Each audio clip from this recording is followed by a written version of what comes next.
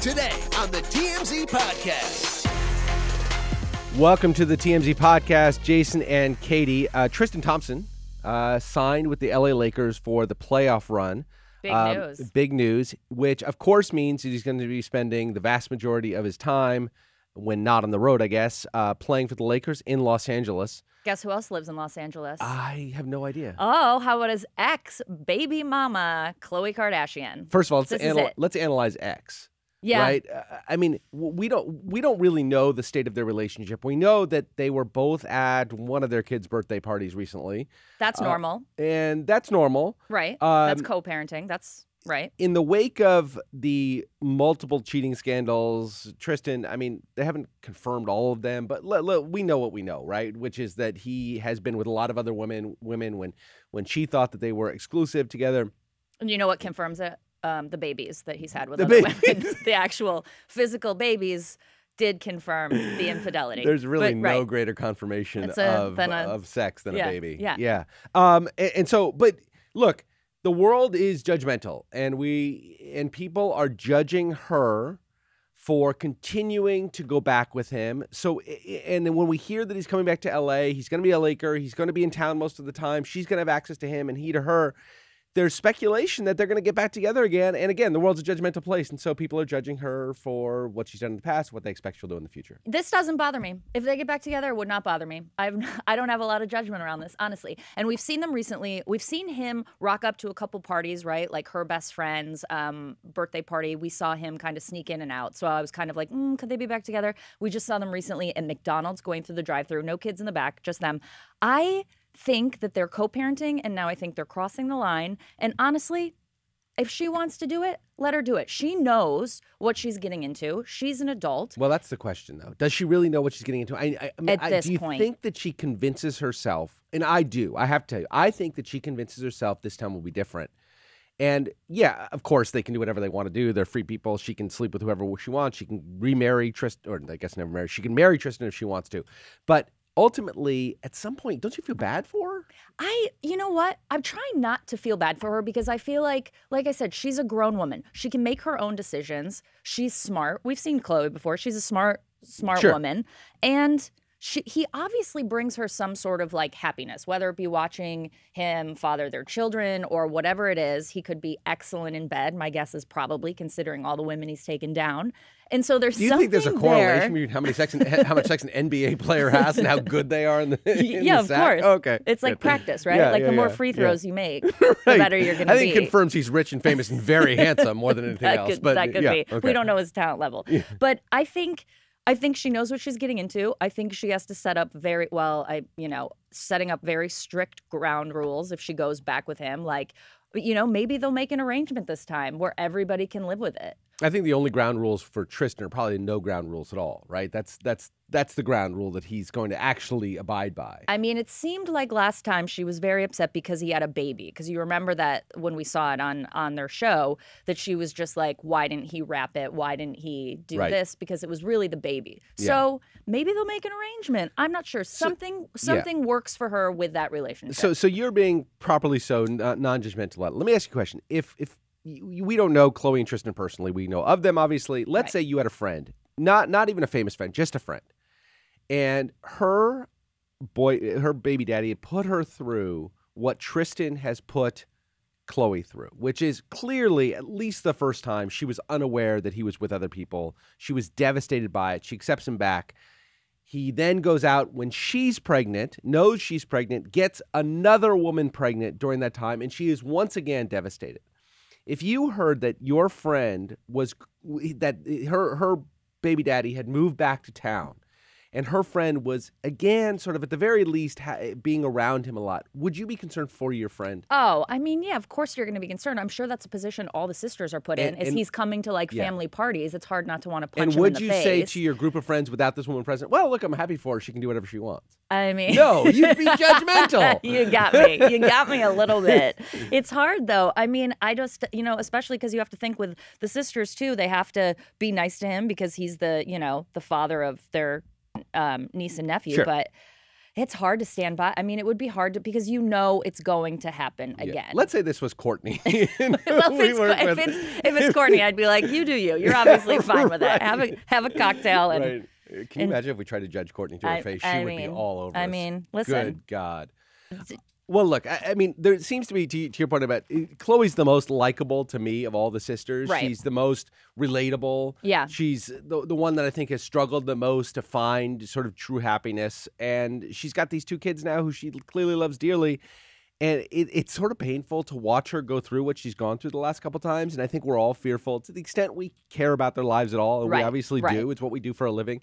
I worry about her a little bit. To the extent I can worry about somebody I don't know, You do. I worry Keeps about you her. up at night? Well, yeah. I mean, honestly, it does. It does. I mean, and also maybe we don't know if anything's happening. We've only seen them together at the kids' parties and at McDonald's, right? Like maybe she is just such a phenomenal human being that she's gotten so hurt by this guy that she can keep him in her life for the kids' sake, so they have this really amazing relationship with their dad. In which case, I mean, hats off to Khloe. Yeah. We don't exactly know what's happening. It would be interesting to see her date somebody else. That's what we haven't seen, right? That's we what I haven't seen wanna her move see. on. She can have virtually any guy she wants, Yeah. you know, but she has chosen, and she's a parent of 2 kids. She's busy, you know, her priorities have changed. She's not out at clubs all the time, the whole thing. So she may not have as readily access as she used to finding other dates, but it would be interesting to see if she starts dating somebody else. And my guess is, and this is maybe an indictment of Tristan, my guess is he would be jealous and care. Oh, yeah. I'm sure he would. Yeah. Especially if a new guy's spending time around his kids. Right.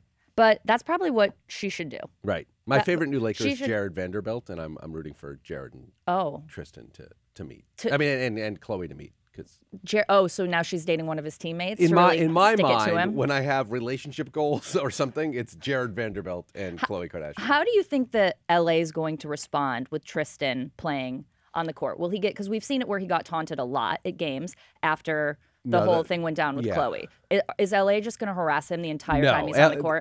This is the playoffs. If it was the regular season, I think he'd be in for it. But I don't know how much playing time he's got. He's behind a number of people on the bench. I think he's there for size and for playoff experience. And I don't know how much. Really well. And he cheers really well. He's by all accounts a great teammate. And so I think that he will. I don't know how much playing time I get, but it's the playoffs, and Laker fans are going to get behind him and support him and not razz him.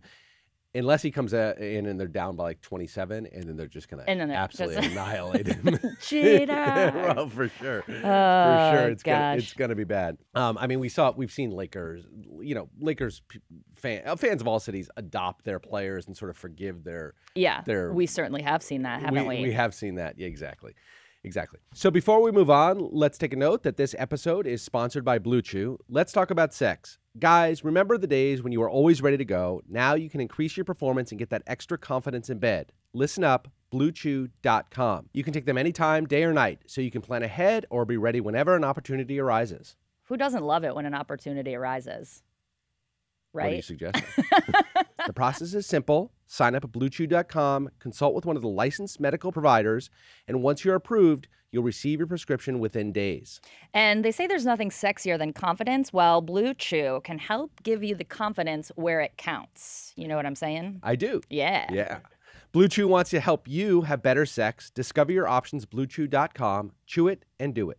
And we've got a special deal for our listeners. Try BLUECHEW free when you use our promo code TMZ at checkout. Just pay $5 shipping. That's BLUECHEW.com, promo code TMZ to receive your first free month. Visit BLUECHEW.com for more details and important safety information. And we thank BLUECHEW for sponsoring this podcast. So, Katie, the strangest story of 2023 so far, I have no idea what to make of this. I would call this Disturbing Video Monday. Disturbing Video Monday. So the Dalai Lama, the Tibetan spiritual advisor, the Tibetan spiritual guru, has made an off-color, inappropriate remark to a young child. Yeah, using physical comedy, I guess you'd call it. I guess it's so I guess what happens is the boy comes up to him. It's sort of I don't know what you would call it in Dalai Lama circles, but some sort of a meet and greet where he's meeting lots of doing like a little religious conference, right, or something. Conference, and this little boy, he's just maybe 7 years old, 8 years old. Asked the Dalai Lama for a hug. I guess again, this is a spiritual guru, so it'd be something for a little boy to get a hug from the Dalai Lama. In the video, the boy kindly asks if he can hug the 87-year-old, but it quickly becomes this uncomfortable watch. The dolly follows up with a kiss of the boy on the lips, which is kind of weird in and of itself. But again, you're giving a little bit of benefit of the doubt. And then he sticks his tongue out and he asks the boy, "Would you like to suck my tongue?" Yeah, it was. Oh, when I first read the story without seeing the video, I thought, "Oh, this is a classic 2023 moment that the world is blowing out of proportion." And, he was probably just kidding around. Then when you watch the video, I was like, oh, dear. Oh, my. Oh, no. I feel like it was the whole build up that made me so uncomfortable, right? Because it's like 2023, we always teach kids now, you don't have to do anything physical with anything that makes you uncomfortable. And you could kind of see, like, I felt bad for this little boy, right? Yeah. So he asked for a hug. All he wanted was a hug. And then he got his hug. And then the Dalai Lama first asks, "Oh, kiss my cheek." Kisses his cheek. Then he says, "Can you kiss my lips?" And the little boy's sitting there. Then he kisses his lips. And then the Dalai Lama sticks out his tongue. And I felt like this little boy has no idea what to do. Everyone was kind of uncomfortable. They got a few I'm little sure the little uncomfortable. boy was terribly uncomfortable. Yeah. And I just think, they're now saying, "Oh, it was a joke. He has apologized." But it was really inappropriate, and I think it's made everyone very uncomfortable, especially considering the past we've had with religious leaders. And yes.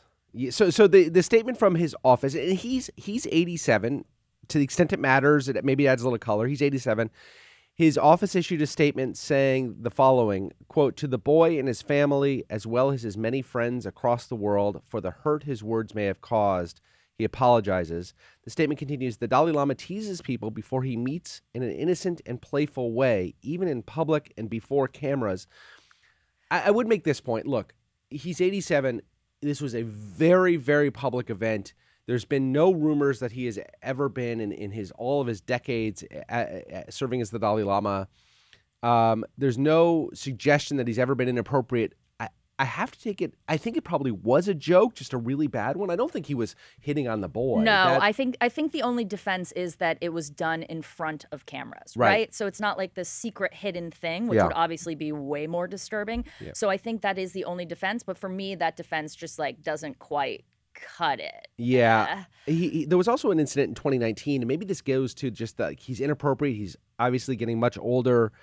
He back in 2019, he talked about the possibility. He was asked about the possibility of a female Dalai Lama succeeding him, and his response was, "Well, she should be more attractive, I guess, than he is."